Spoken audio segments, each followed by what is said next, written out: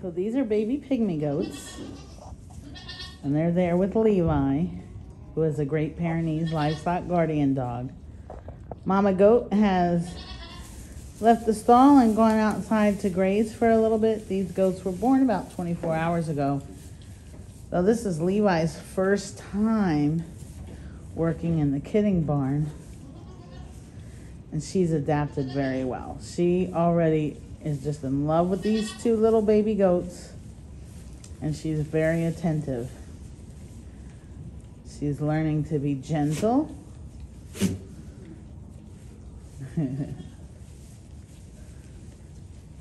But she does like them. So it's important when you have livestock born and you have a dog that has not worked through a kidding season to be there to just correct any unwanted behavior. Livestock guardian dogs tend to alert to things that are new, things that they think don't belong. So it's very important for the dog to become comfortable with the kidding process and for it to become something normal, and that they understand what's going on when a goat goes into labor, and how to appropriately guard the goats, but also not interfere with the goats giving birth.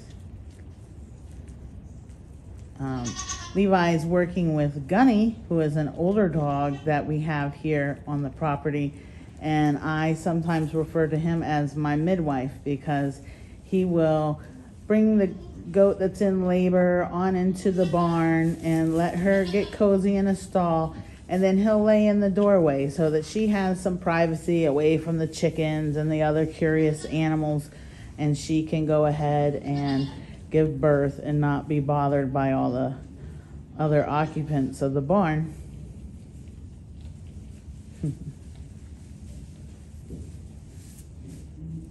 What you think, Levi? Are those your new babies? What do you think about your new babies?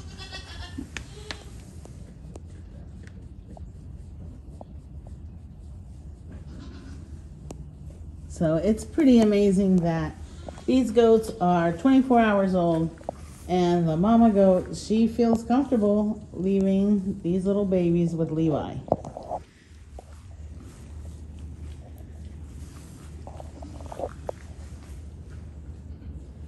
And mama goat is out grazing, and I'm gonna finish cleaning up this stall and refreshing it for these little babies.